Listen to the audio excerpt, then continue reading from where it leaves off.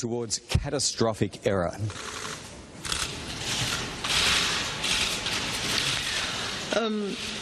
Ich glaube, wir haben ja auch über Migrationspolitik infolge auch des We also talked about migration issues as a consequence of the civil war in Syria. Of course, one has to bear in mind the specific situation each and every region finds itself in. And there is quite a distance between Turkey and Greece, which happen to be two partners in NATO.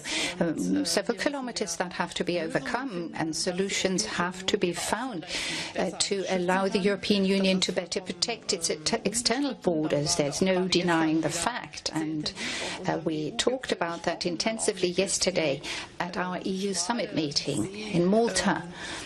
Right now, the very narrow sea lane between Turkey and Greece is under the control of smugglers and traffickers. This is unacceptable, and we're working on that.